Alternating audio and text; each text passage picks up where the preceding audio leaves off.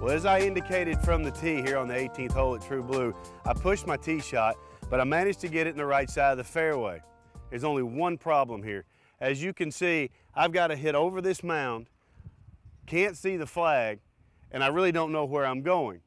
So the easiest way to be able to make yourself more comfortable with what you're trying to attempt here is to walk up the hill, find out where your flag is, okay? And this one's in the front left of the green near the lake. Fortunately, as from here I can see, there's a big mound to the right that's going to be a backstop for me. Well, what I'm going to do now that I know where the flag is, I've got a birdhouse behind the green. I've got a big tall pine tree back there as well. If I go just to the right of the birdhouse, about 12 yards right of that big tall pine, I'm going to catch the right portion of the green to be able to get this ball to run down to the flag. I've got 137 yards, I'm slightly into the wind, and I've got an 8-iron, just something nice and smooth, just because, you know, I can't see where I'm going. I don't want to make myself more uncomfortable than I already am.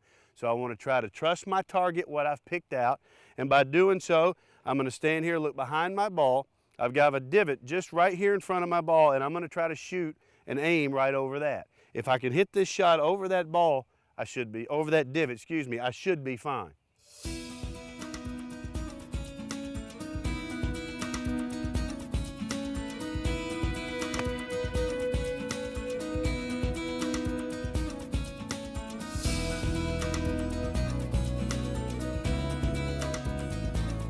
All right, got it on the green. I'm about 15 feet just to the right of the flag.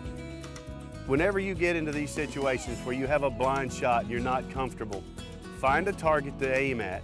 Find something in front of your ball, whether it's an old divot like this one, a piece of grass, a bit of sand, whatever it is, something that you can aim over to give you the confidence to know that's where you're trying to hit this ball.